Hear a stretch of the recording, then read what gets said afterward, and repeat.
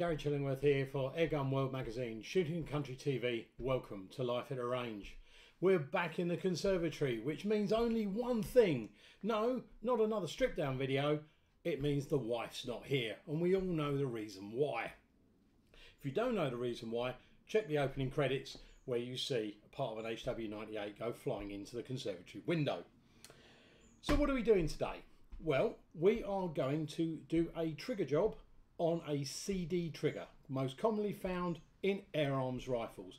We're going to strip it, we're going to clean it, we're going to tune it, and then we're going to set it all up so we can give you a rough idea of how to set the trigger to give you a nice light break, so that hopefully your shooting will improve. And having a good trigger is incredibly important. I mean, I've shot some guns where I've not known when the trigger's going to go off, and that is just a big no-no. You need to have a trigger where you can hold it on the brake, go into your final fraction of a second of, taking a breath, and then you're going to know that with that slightest of pressure, the pellet's going to leave the barrel. If you're there going, you're never ever going to, your scores won't improve. So, what do we need to do our trigger job on our TX? Well, first of all, we're going to need to take it apart, so we're going to need some Allen keys. You've seen me take a action out of a stock before on a TX. It's only 2 stock bolts at the front. You take the trigger guard off and it comes out. So you're going to need that. You're going to need a spanner or a pair of parrot clamps. It's been a long night. I went out for a curry last night and the brain's not really working. In fact, if any of you live in Palmer's Green, go to the Taste of Raj in Palmer's Green. Best curry house in the whole of London. Absolutely amazing. Right, sorry, more than that. And actually, before we go on, thank you for all your kind words about our wonderful sponsor, the Surplus store in Crawley.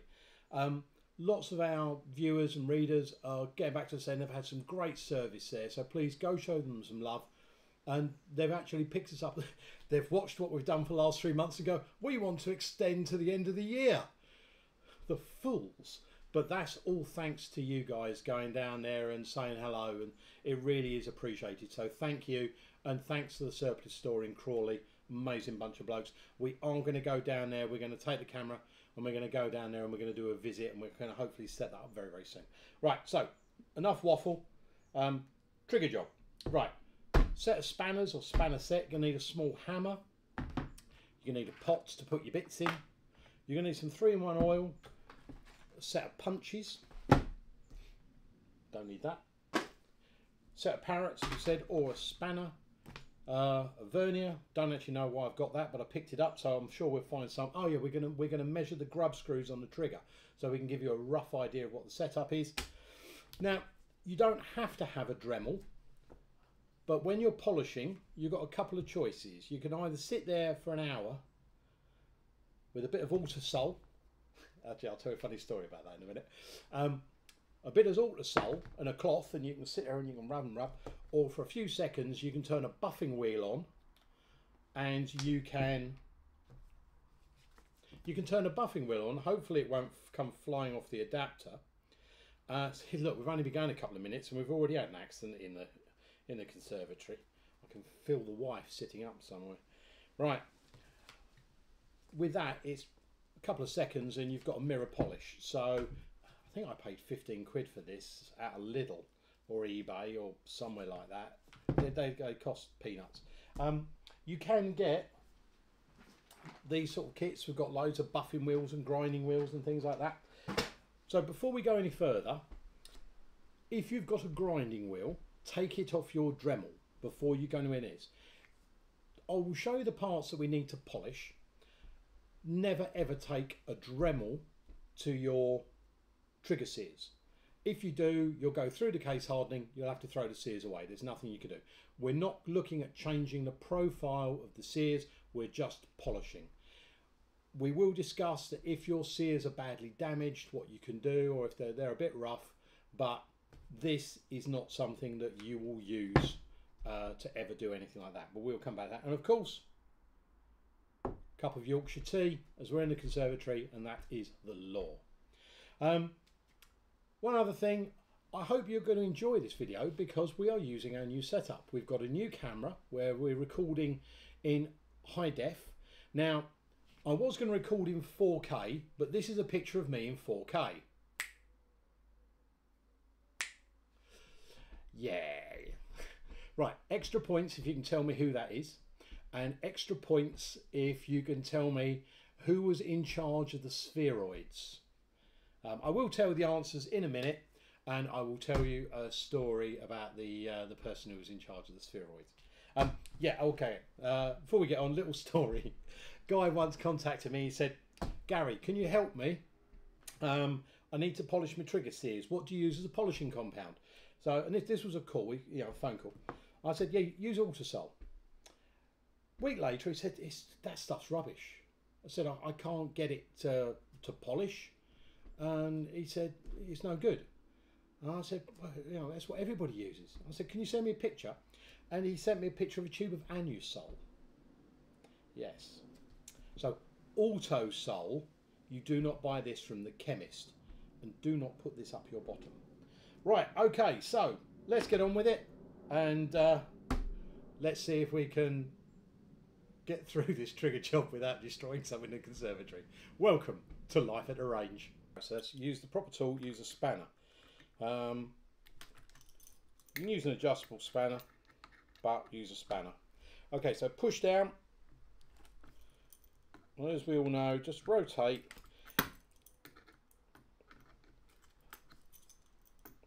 If you have a TX and you're worried, you want to know about stripping things down, I've made a video on how to do a full strip on a TX 200.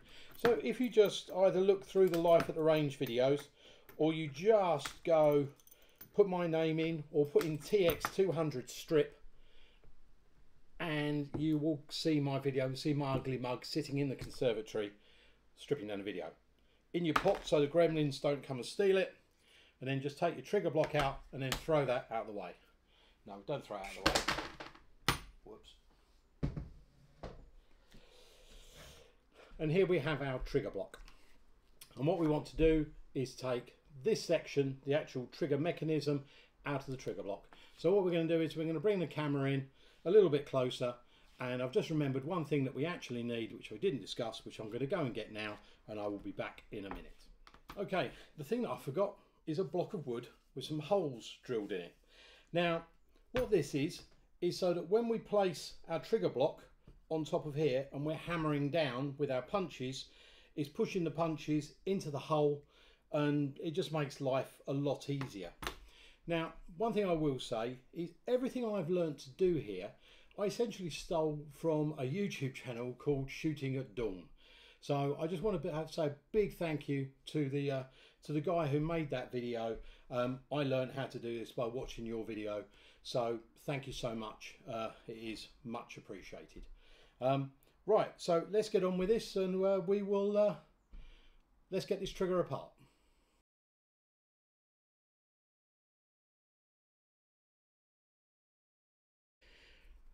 Okay, so the first thing we need to do is we need to remove these two pins here. So put our punch in. I think this is a 2mm punch.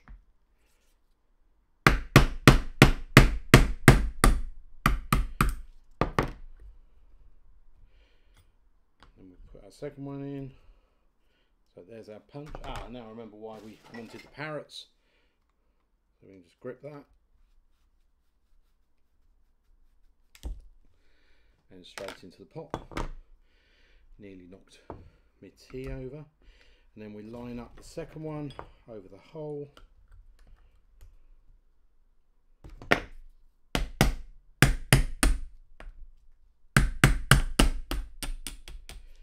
There we go, pushed all the way through. And then as you can see, we just pull the trigger out. And be careful, because sometimes our our safety catch with our spring, which is on the inside, luckily that won't come out, that goes flying across the room, but that looks pretty good. So we'll put that to one side so that we make sure we don't lose it. Now, okay, so what we're going to try and do is we're going to try and keep everything in the same rotation whenever we're working on the trigger unit, and that's essentially with the barrel this way and the butt this way. Now the pins we're going to need to take out are going to be these two roll pins, and then we've got these pins here which need to come out, and then we've got these two pins which are, this is a trigger pin and this is just a structural pin at the front. But as you can see, this one just wants to come out. It doesn't want to sit in there, so we'll take that out now and we'll go off to our left. So that was the other trigger one. So we'll take our larger punch. Now you want the punches, see that's just pushing out. We'll get rid of that. And now you can see we've got our two roll pins have now been removed. We now need to remove these pins. So again, line it up, take our smaller punch,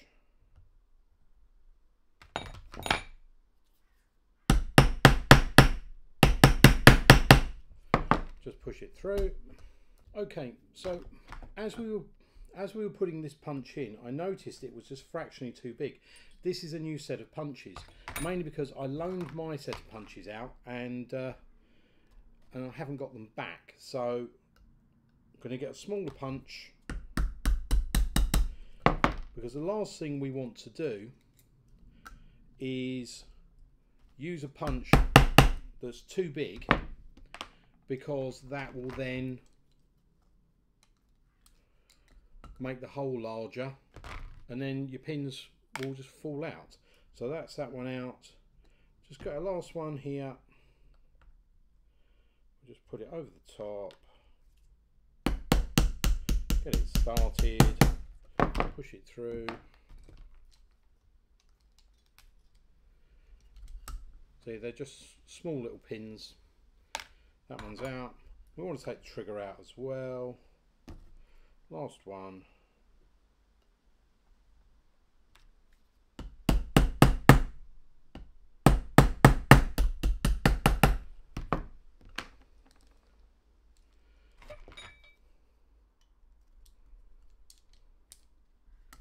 Okay, they're all the same length. Put that in the pot. And there's our trigger blade. And you can see here we have our two grub screws that you adjust from these two here. But we'll come back to that in a minute. For the time being, that will go in our pot. And now we're just going to slide. Now, that was slightly annoying. Oh, okay, that's fine. Right, so we're now going to take our sears out. There's one. There we go. See, what I'd done is I'd cocked it and I was taking it apart with the trigger cocked, and because of that it won't come out.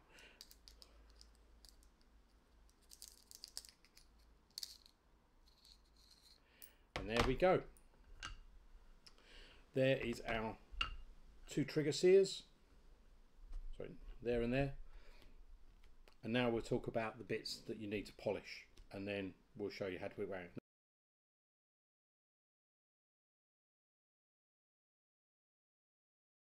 Okay, so we're just using isopropyl alcohol.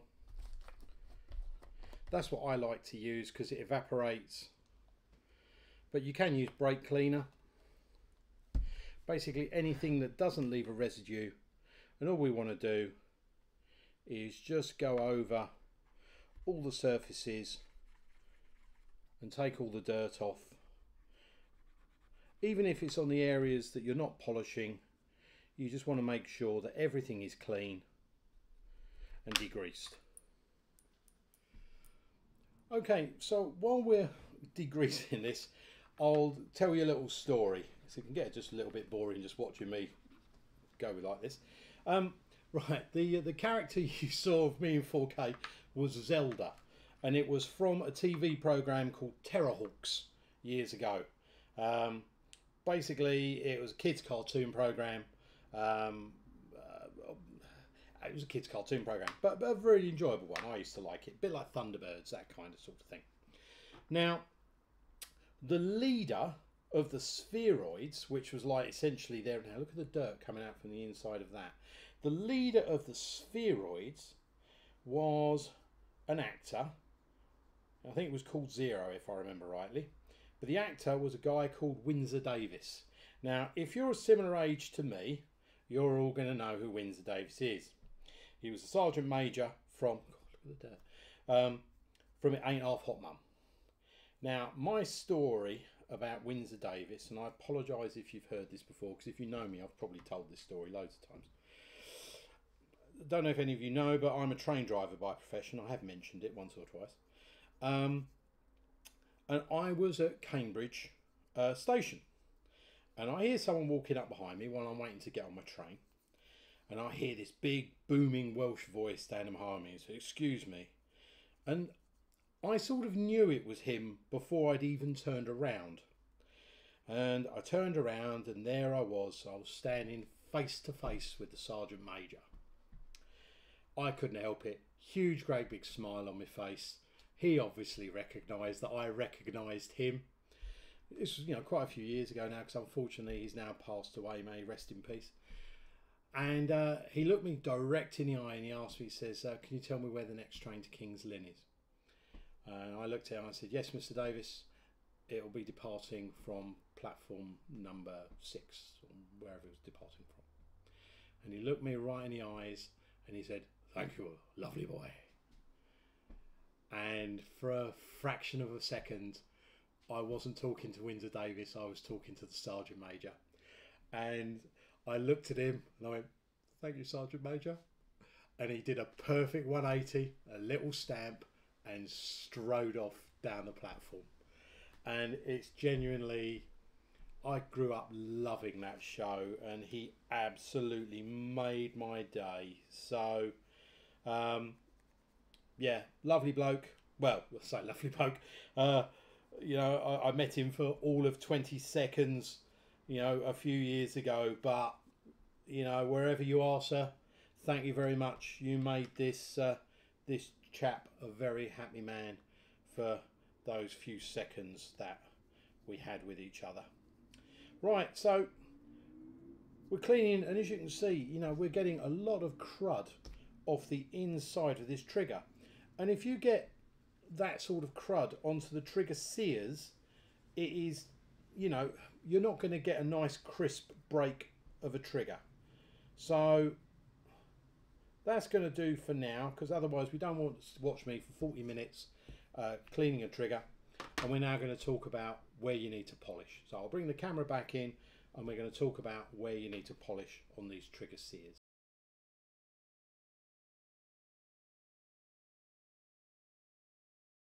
Okay, so you only need to really clean or polish 3 spaces. That is this part here on this trigger sear, and over here on this one here you've got this blade here, and also you need to polish this piece on the end. And as I said, you do not want to be grinding. The only time you'll take any kind of like 1000 grit emery cloth to it is if there were ridges and digs in, because this is all case hardened, and the last thing you want to do is go beyond that, because then it will just become soft. So polish here, and polish here. And once you've done that, I mean, you could maybe polish there, and once that is done, you are done. So what we're going to do is we're going to fire up the Dremel and we're going to get to polishing. Okay, so here we have our little buffing pad on our, well, it's not really a Dremel, it's a Dremel clone. I can't afford a real Dremel, I'm poor. So put a tiny bit of our buffing compound, Auto Sol, not the other one, on the buffing wheel. I put it on its slowest setting.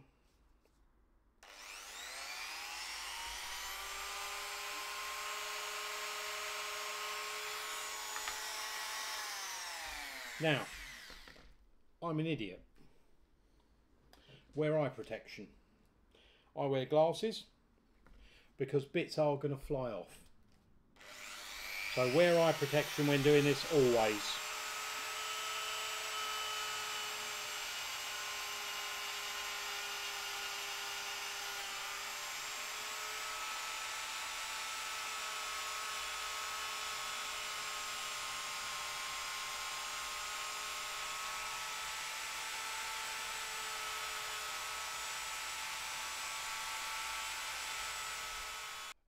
Okay, so we've dremeled all the sears. We've given them all a clean up. We've put some pictures up. We've got a nice mirror finish. We did actually talk about this, but for some reason the camera just stopped recording. Don't know why. Gremlins. Dremel only using the buffing wheel. Never use any of the grinding wheels or anything like that. And then what I do is, once I've got that nice mirrored polish, I then just take the Dremel and just go over the rest of the, pretty much in there. But basically, these are pretty good at cleaning. And I've got a cleaning one, and I've got a buffing one, and all that. So that's all well and good.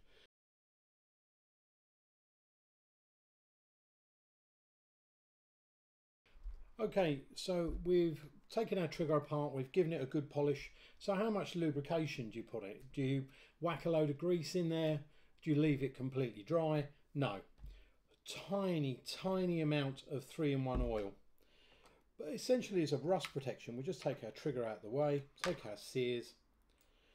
And what I like to do is I just like to put a bit of oil, literally a quarter the size of a pea, although peas are evil, and just essentially do that.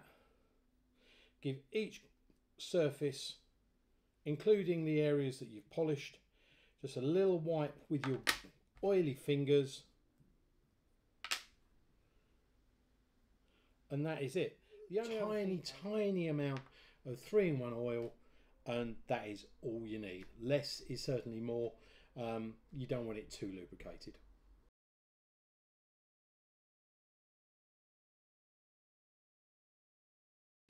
Okay, so let's put our trigger back together. Now the first thing we need to do is, remember we spoke a little while ago about this grub screw.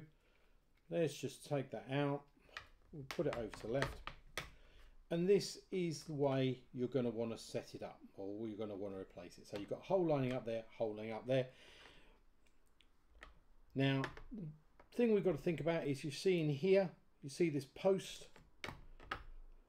We've got to feed it in so that the spring and that sear is on the trigger side of the post, and this is on the base side of the post.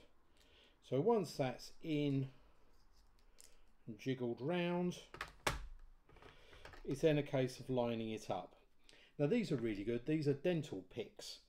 Picked them up for a few quid on eBay, and they are really handy. Is that the hole? No, it's not the hole.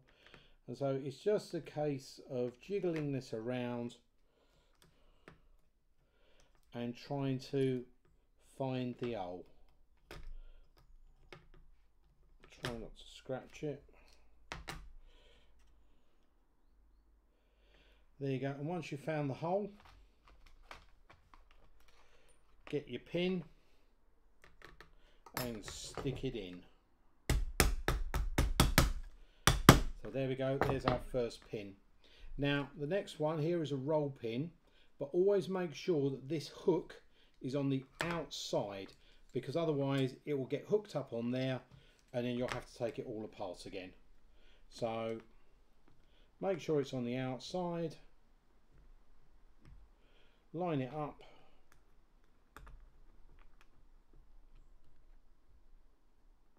and then push your roll pin in, and that's good to go.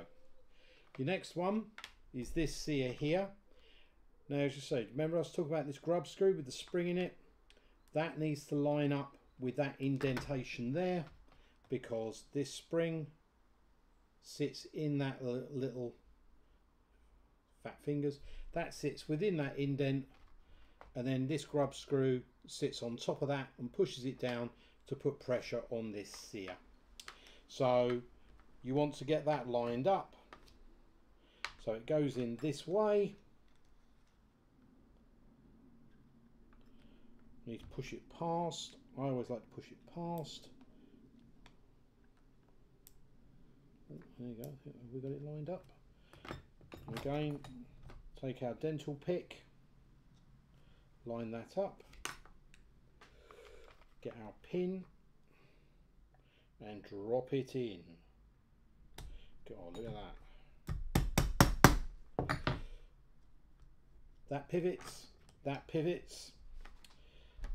My wife was sitting in the other room. I'm sure she'd be going, pivot, pivot, because she's a bit of a fan of Friends. But then again, so was I back in the day. Right, so that is in, that is in. So now we want to put our spring in, to put our tension in. So drop that in on top.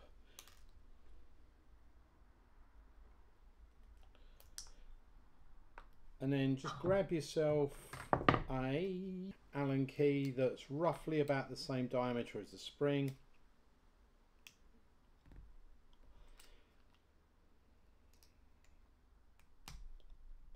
And just give it a little push in, like that. Then take your grub screw, put it in,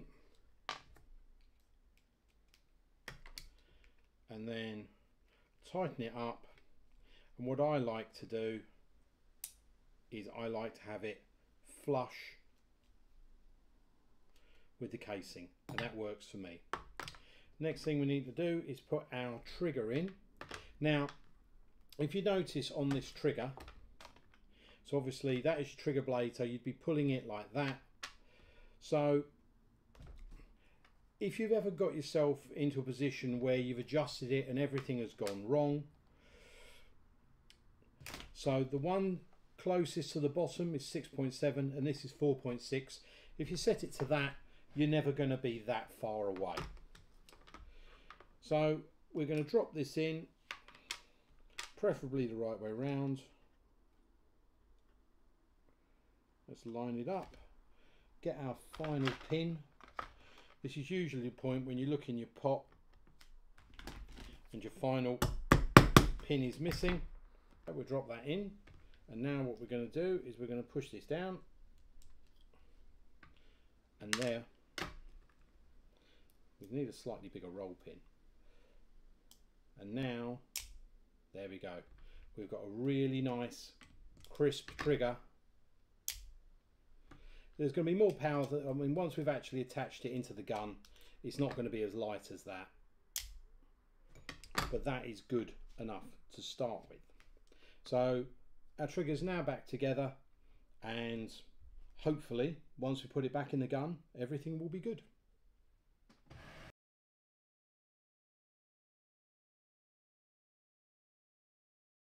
Okay, so now we're going to put our trigger back together. So we want our trigger block. First thing we want to do is we're going to want to cock the trigger.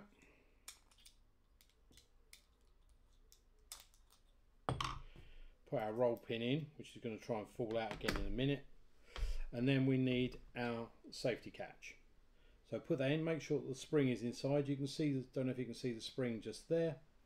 Push that in through the spring, and before we put it in, we're going to want to make sure that that is pushed down so that the trigger block can go in. Cock trigger, roll pins falling out again, have to get a new roll pin, and we're going to slot this in with the hook pointing towards you furthest away from the trigger. Try and get that roll pin to line up, and there we go. See the two holes all lined up. Now, something we didn't talk about earlier is we've got these two pins here, and as you can see, this is you, this is the pin she told you not to worry about. Now, quite simply, when you look here, you can see that the front one is considerably wider than the back one, so this one slots in here.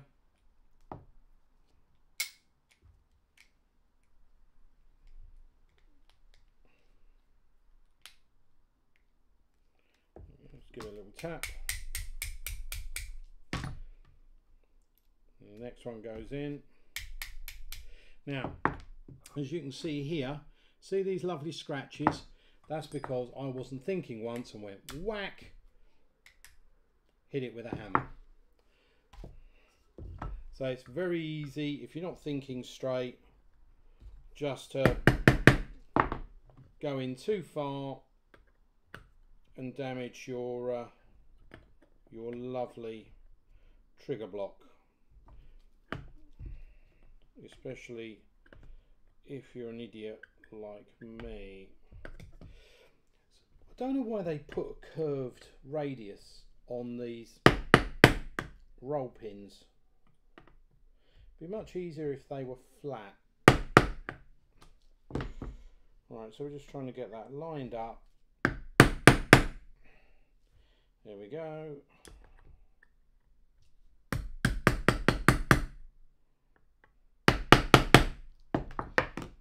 And now hopefully that should all be lined up, all well and good. Trigger works. So now we're going to put it back in the gun and we're going to see whether or not the thing actually works. So, job's a good one.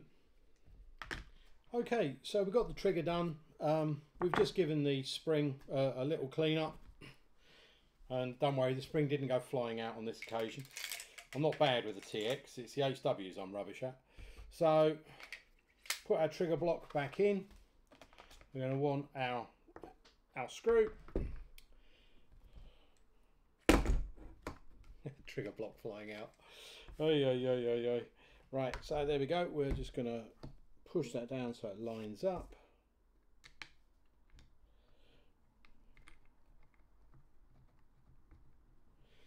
There we go, and we'll just take our spanner. There's not a lot of preload on this one.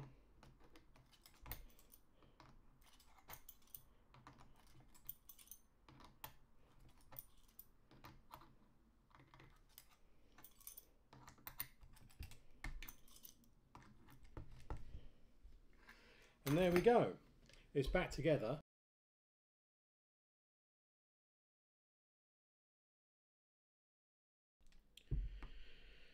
Okay, so here we have the trigger, and it's time to set it up on your first stage, your second stage, and your trigger weight. Now, your first stage of the trigger is when you're pulling it back for the first time, and you can pull it back and you can feel that break. And as you can see here, use this stock screw, we've got around about ½ inch of travel. Now, if you wanted that to be more, you would adjust this one at the front. You wind it in to make it less, you wind it out to make it more. Your next one is how much you want it to break. So basically you get your first stage, and then your second stage is how much you want to put the pressure on to actually make the gun fire. Mine is set up with a tiny amount of movement, and then bang. So it'll only move 1/8 of an inch and the gun will go off. If you make it even less than that, if you hit the gun, there's a chance it could go off. So around about 1/8 of an inch is perfect. And you fine tune that by adjusting these two screws. So 1/8 of a turn at a time, you just put your thing in like that and you give it a little turn, and then you try the gun. Now, you can have a trigger that's incredibly light, you know, a pound, 1.5 pounds, and that's adjusted by this one here. This is your trigger weight screw, and what that will do is it puts more or less pressure on that sear, the one with the spring that we showed you, and by winding it in, it makes the trigger heavier. By winding it out, it makes the trigger lighter. But you need to be aware that by adjusting this, you will affect this, because it's all touching on the same sear. So every time you increase the weight or decrease the weight, you need to adjust this as well. As I say, I run mine roughly flat, and then I've got a bit of creep, and then the gun goes. So that is how you essentially adjust the trigger, but it is definitely a personal preference. But what I would do is, before you start messing with the trigger, quickly whip the trigger blade out, measure the stock screw, measure the grub screws like we did before, 6.7 and 4.3 I think it was, so that you can always return it back to baseline. Now the final thing we need to do is put this gun in a stock, and then we need to test it, because it's amazing. Sometimes the guns can be absolutely perfect and you put them in a stock and something happens, but that's the final thing we need to do, and then the gun is back together.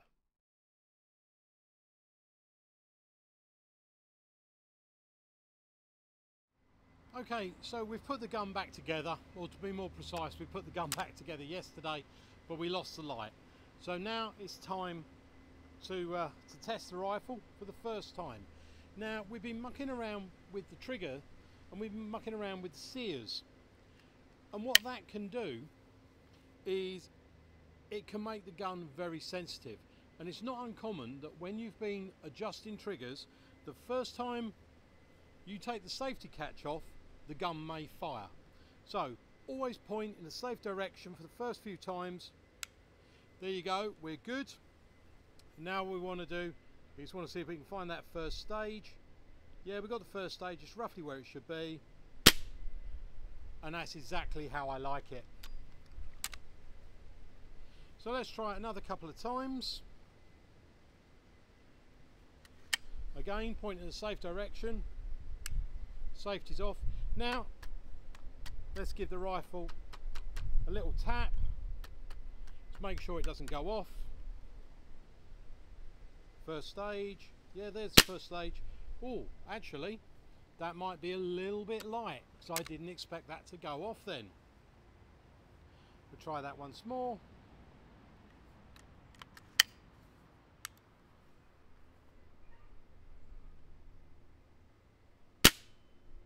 Yeah, so I'm going to need to increase the trigger weight on that by screwing in the grub screw at the back, and we'll push the spring in a bit more, which will make the trigger a bit heavier. One final thing we're going to try is we're going to try it in the standing position. Now, when you're prone, it's relatively easy to control the trigger. The gun is rested, all you've got to think about is your finger. Whereas now, that is pretty much the last thing I'm thinking about, because I'm wobbling about and all of that. I can hold that on there fairly good. Well, if I take the safety catch off.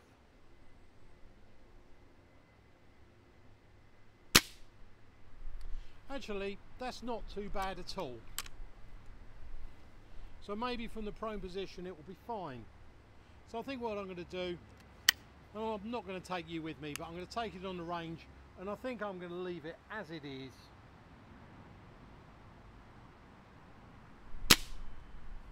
Yeah, that's absolutely fine. That's exactly what we want. Well, we've had the gun apart, we've stripped, we've cleaned, we've polished, we've lubricated the trigger, and it's all back together, and we haven't broken anything in the conservatory, which is always a bonus. All I do now is hope that my wife doesn't find out what I've been doing. If so, it's been nice knowing you. And finally, I just want to wish you all the very best, and thank you for joining us on the range. Take care of yourselves, take care of each other. If there's anything I can help you with, please let me know. Please don't ask me to do your triggers. That's what the videos are for, and I don't mind mucking up my own guns, but I don't work on other people's. There are some brilliant gunsmiths out there.